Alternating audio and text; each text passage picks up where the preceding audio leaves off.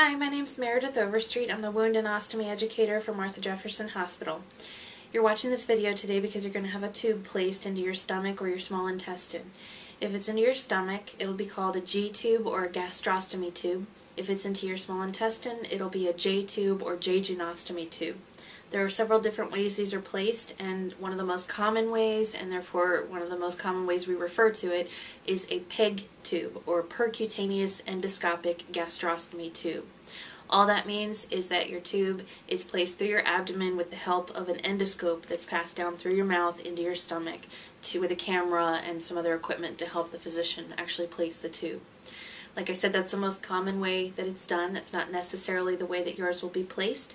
Please make sure that you've talked with your doctor and you understand how your tube will be placed.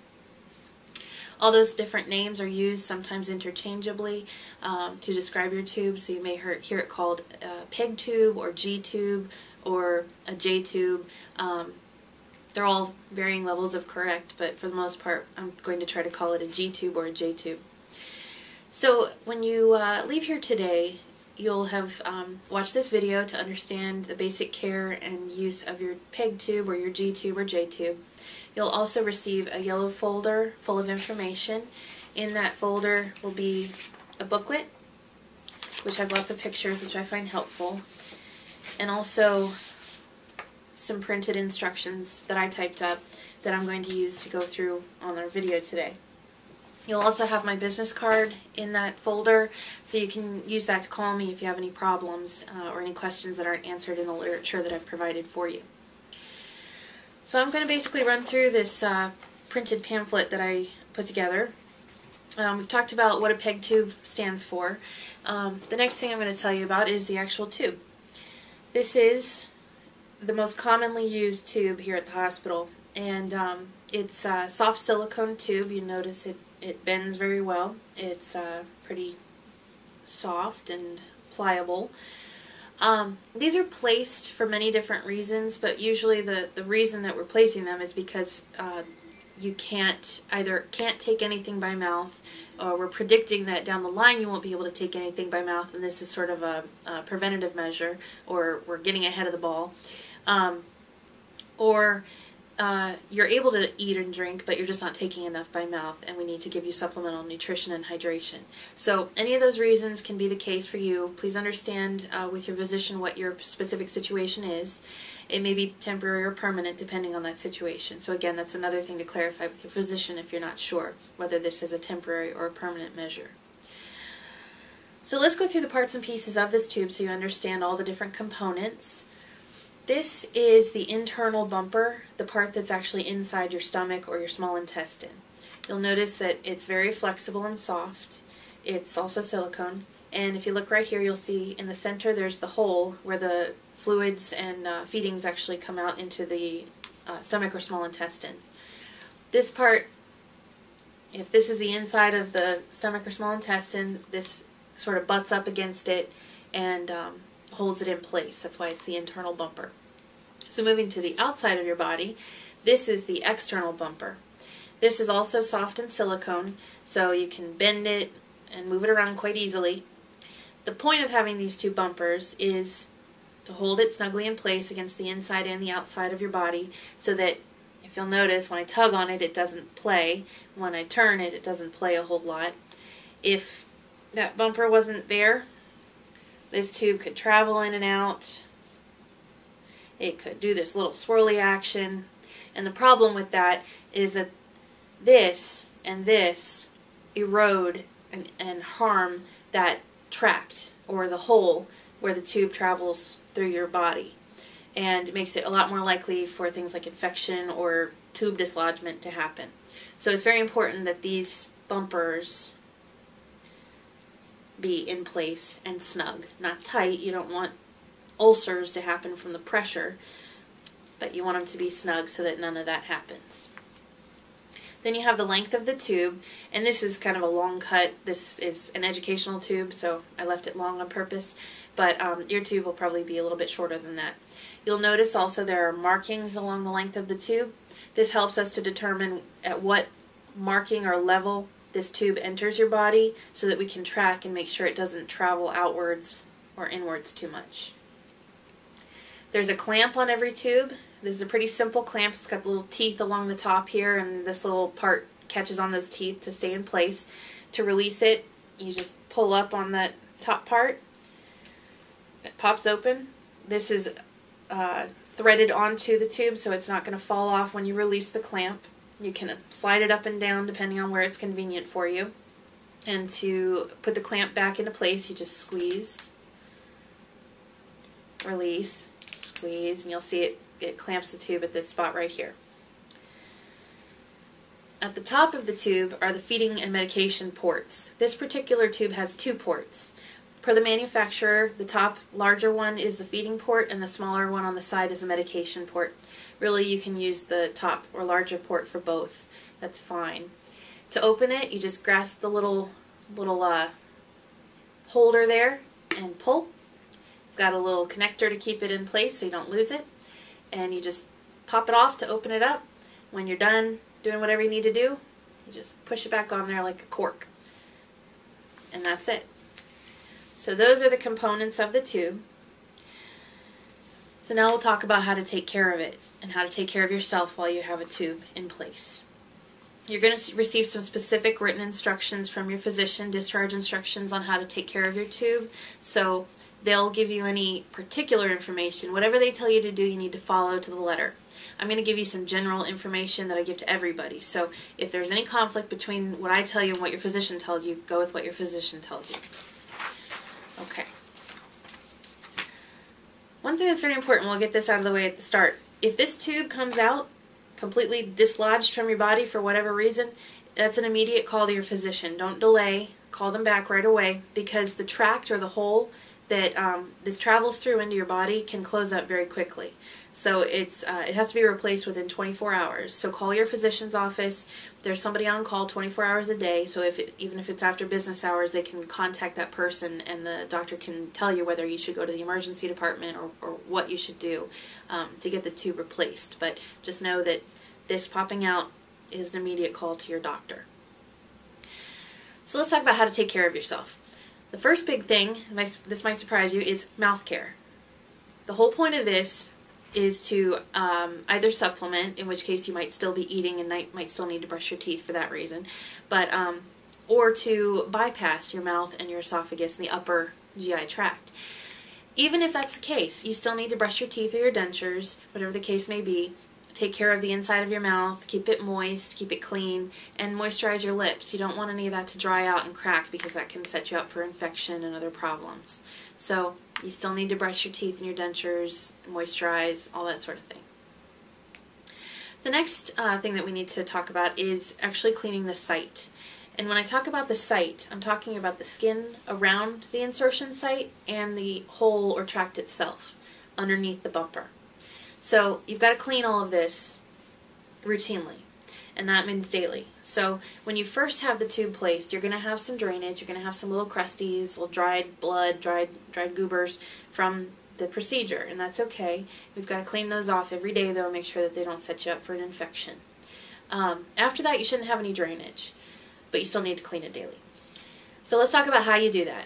First thing you're going to do, and you can do this in the shower, is wash the skin around the tube. Using mild soap and water, you want to wash it. You can do it outside of the shower with a washcloth, some soap, just clean, rinse the washcloth out, and then rinse the site. And then you want to pat it dry with a dry towel or washcloth.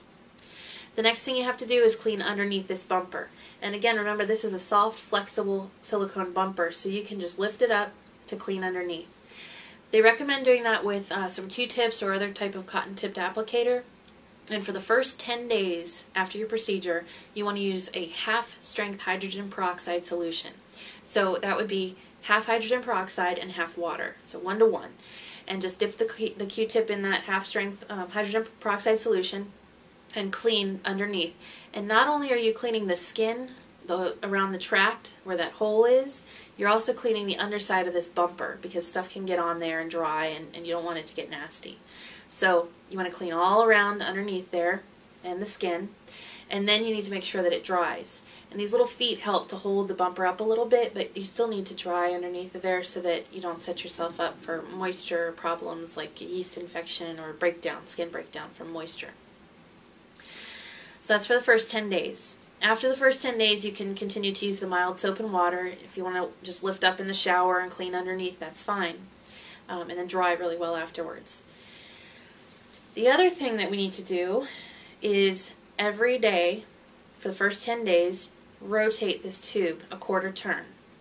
And we're talking about rotating the tube and this external bumper. And what that'll do is change the pressure that this external bumper is exerting on your skin so you don't get little ulcers or wounds from that. It also, by rotating the tube, rotates this internal bumper a little bit to keep it from adhering to the lining of the stomach. If you think about ladies and gentlemen who've gotten your ears pierced, when you first got it done you had to rotate your earring a little bit each time. It's the same sort of principle. First thing, you want to make sure that everything doesn't stick to the outside. You also need to make sure that everything doesn't stick on the inside of that hole, that tract. The skin is healing around the tube, and you want that scar tissue to form around the tube but not on the tube. So you rotate that tube a little bit each day. It allows that tract to form and it keeps the tube free. Okay? The other thing some people do is, you've got this tube hanging, you can tape this to your belly. Some people find that to be a little bit more secure. They don't have to worry so much about this being tugged on or snagged on something. It's completely optional. If you do that, just use a very gentle kind of tape.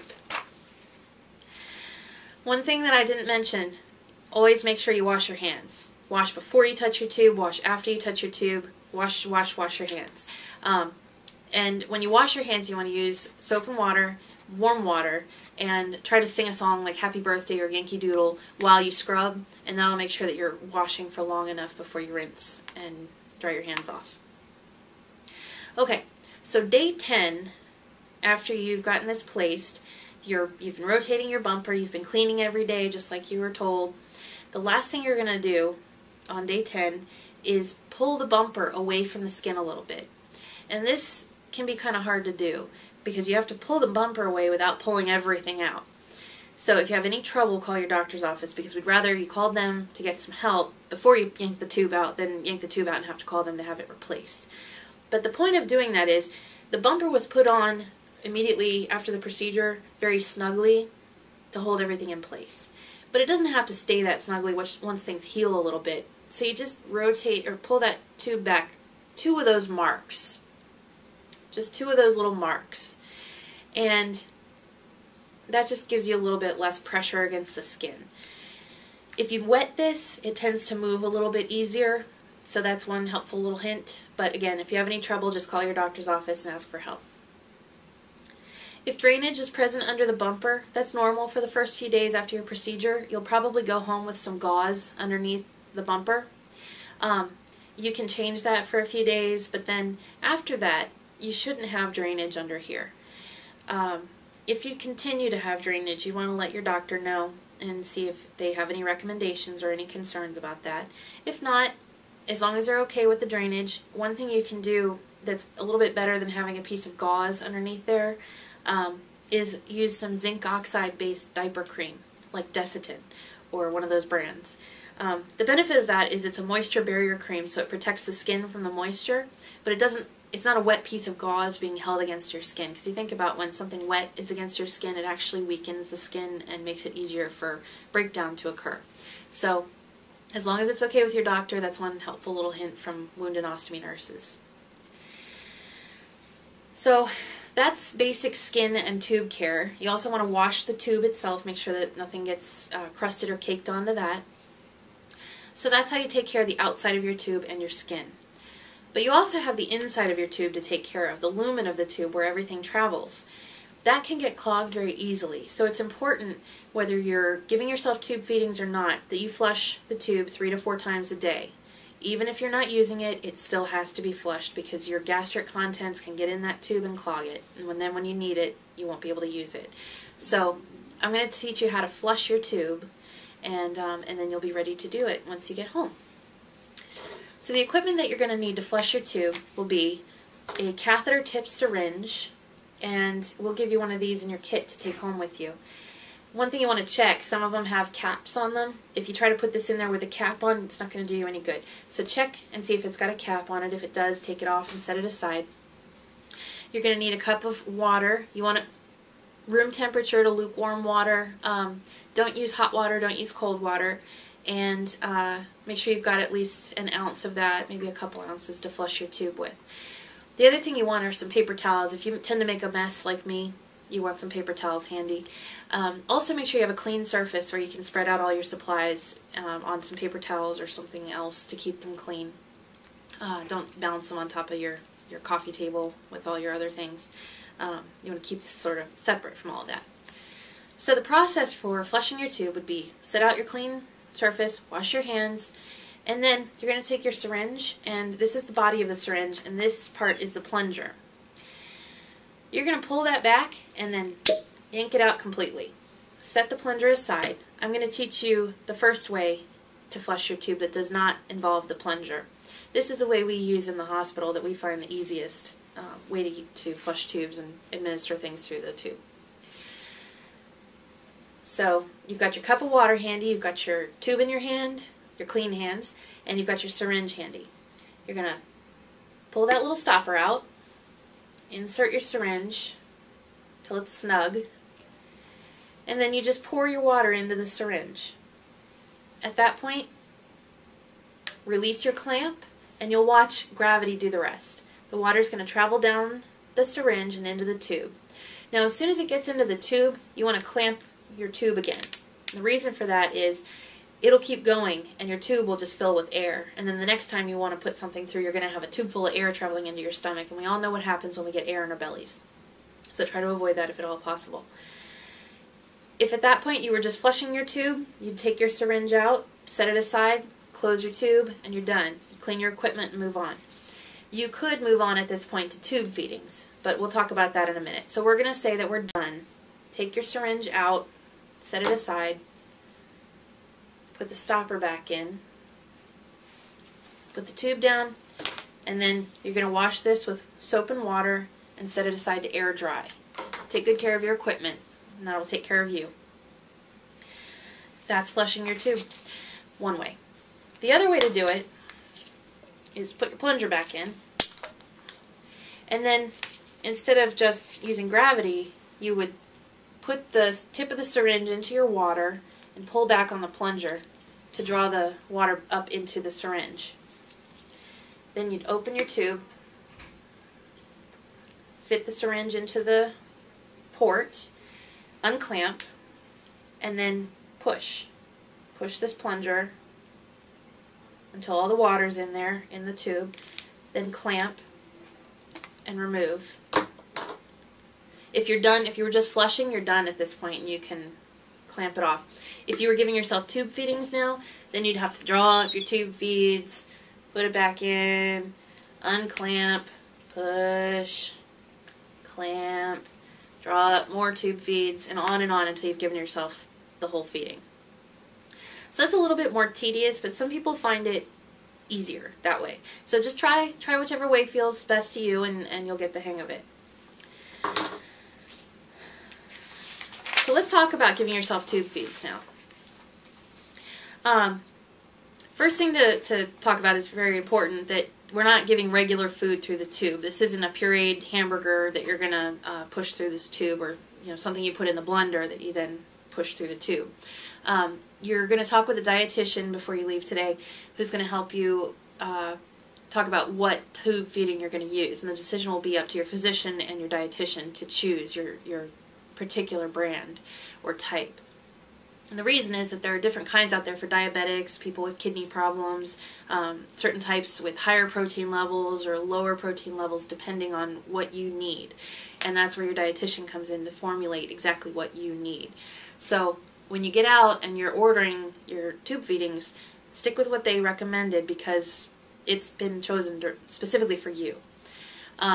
It'll come most likely in cans. Some of them come in larger jugs, but usually for home use they come in cans like Ensure or Boost. And those are a couple brands of supplements that are sometimes used as tube feedings. So when you're going to give yourself your tube feedings, you'd want to have enough of the feeding. You'll be told how much to give at any given time. And there are two ways to feed yourself. There's the bolus method, which is the closest to a meal, because you give yourself a large amount, or all of it that you're supposed to get in one sitting, and then you close up your tube and you're done until the next feeding time.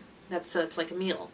There is a continuous tube feeding method where you get it either from a bag, either off on a pump or by gravity, and it just drips through a tube, and which connects to your tube and drips into your stomach over over hours at a certain rate.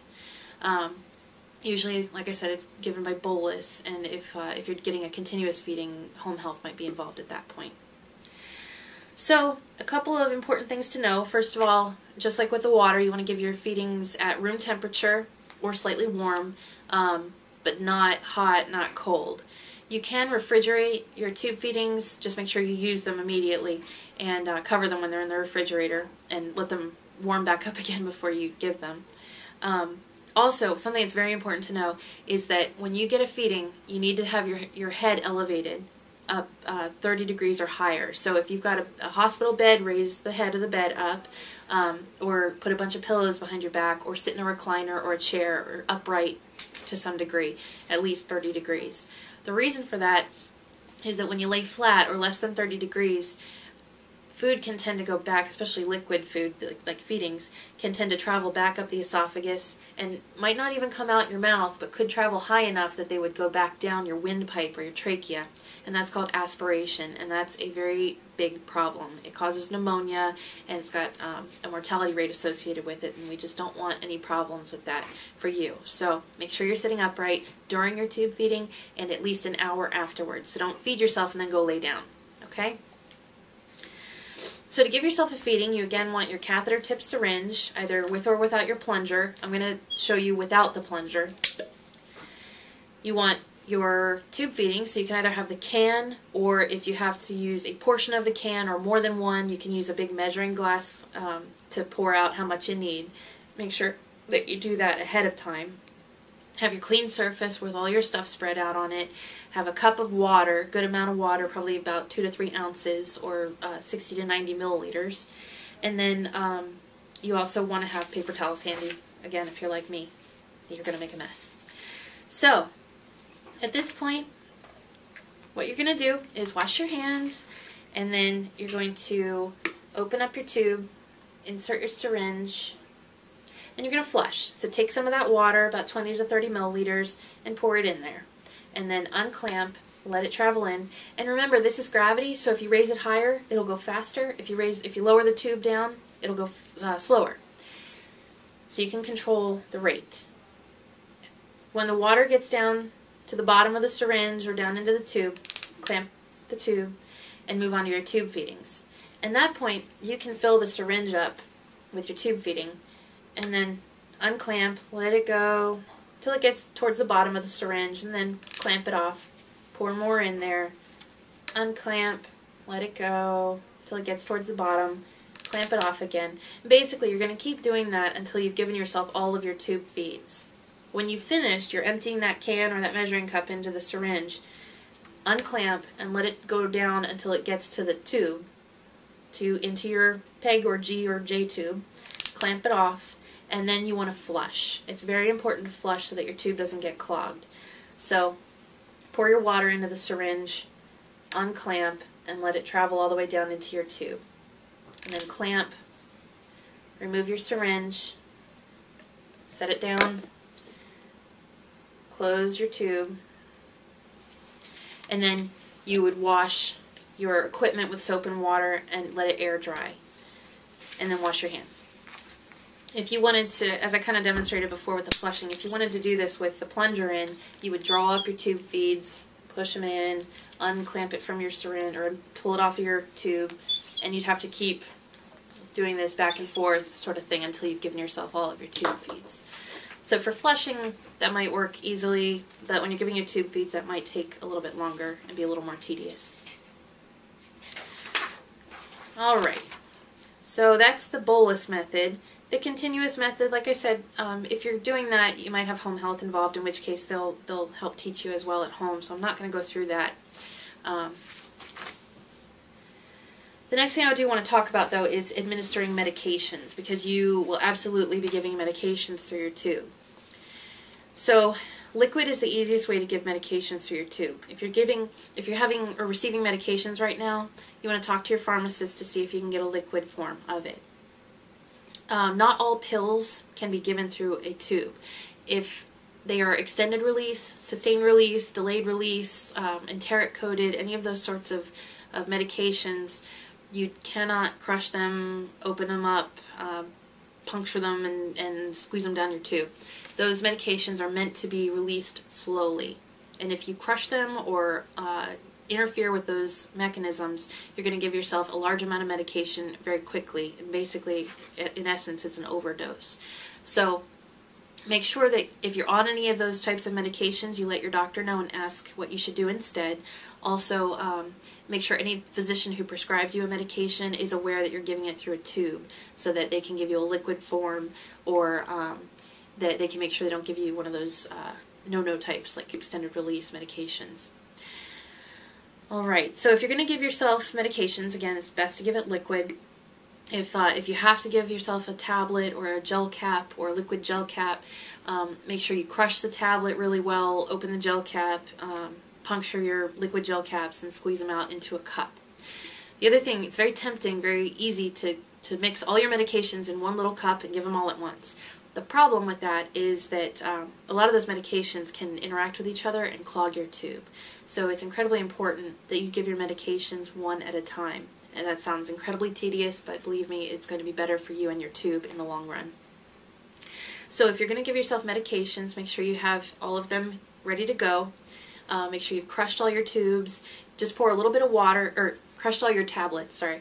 And pour a little bit of water in with them, or the granules from a gel cap or whatever, and mix them up a little bit. And then you're going to go like you're going to flush your tube. You'll make sure it's clamped, open it up, have your syringe ready without the plunger. Seat that in the port, and then you'll just flush with a little bit of water. Let that go through until it gets into your tube. Clamp it off. And then you're going to pour in your first medication. Then you'd unclamp, let it run down. It's probably only going to be a little bit. Let it run in to the tube, clamp it off, and then you're going to follow with about 15 to 20 milliliters of water. Unclamp, let that run into the tube, and then clamp. And then continue that process with each of your medications. If you're giving yourself a crushed up tablet or gel cap or any of those sorts of things, you want to make sure when you dump it in that you check and make sure that there wasn't half the medication still stuck to the bottom of the cup. If that happens, pour a little bit of water in there, swash it around, and then dump it in. And make sure you get your whole dose of medication. And then flush it really well with water. At the end, when you've given all your medications, you want to give yourself a good 30 to 40 milliliter flush of water in your syringe, and then flush it all the way through. When it gets into the tube, clamp off again, remove your syringe, set that aside, put the stopper back on, and then you'd wash your equipment with soap and water, and then wash your hands. So that's medication administration through the tube. The last thing that we need to talk about is complications. So if you have any complications or any problems, you'd want to make sure that you call your doctor. You can call me if you have any non-urgent problems that I can walk you through, but I'll talk about when you need to call your doctor or go to the emergency department.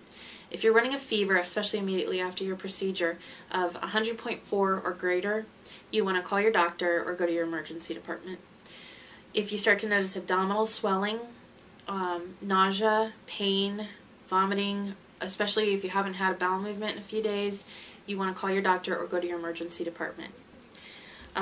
If there's redness or swelling at the peg site or irritation, you want to call your doctor and let them know about that, and we can troubleshoot that.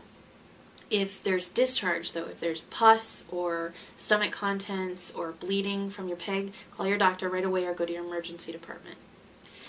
If you start to notice, or if you notice that your peg tube comes out completely, you want to call your doctor, as we've already discussed. One other problem that we've kind of talked about a little bit but haven't talked about a solution is if your peg tube clogs. So there are a couple things that you can try to do at home before you call your doctor, and one of them is to try to flush your tube forcefully, not too forcefully. You draw up some water in your syringe with the plunger in place, pull out the stopper, seat your syringe, and then instead of just a slow, gentle flush, you'd unclamp and try to piston it and see if that dislodges this clog. If that doesn't do it, one other thing you can try to do is roll the tube between your fingertips, and if the clog's above your skin, then you might be able to break it up that way. If not, then you need to call your doctor. Don't try to stick anything in the tube to dislodge a clog. We used to tell people to use Pepsi or Coke to try to dissolve a clog. We don't recommend that anymore, so don't try that. There are enzymes that we can give you, but it has to be given by a prescription from your physician, and you have to be instructed how to use those. So that would be one potential solution to a clogged G, J, or PEG tube. So those are reasons to call your doctor or go to your emergency department. If you have any other questions or problems, please feel free to call me after you're discharged. If you have any questions right now, please talk with your nurse or your physician prior to your procedure. And otherwise, good luck with your procedure and take care.